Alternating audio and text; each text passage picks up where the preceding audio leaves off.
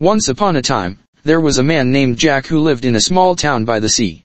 He was an adventurous and curious person, and he loved to explore the ocean and its many mysteries. One day, while diving in the deep waters near his town, Jack stumbled upon something incredible, a hidden city, completely submerged under the sea. As he explored the city, he was amazed by its beauty and wonder. The buildings were tall and majestic, and the streets were filled with all sorts of fascinating creatures. But as Jack explored further, he realized that the city was inhabited by a strange and fearsome species of fish-like people.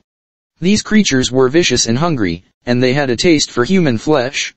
Despite the danger, Jack was determined to learn more about these mysterious fish people and their underwater city. He disguised himself as one of them and began to explore the city, learning all about their customs and ways of life.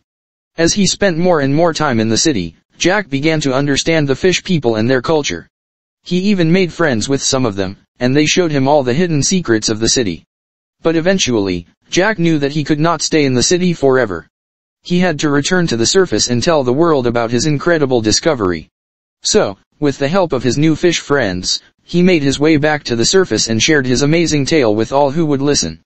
The world was amazed by Jack's story, and many people came to the city to learn more about the fish people and their underwater world. And Jack, the brave and curious explorer, was hailed as a hero for his incredible discovery.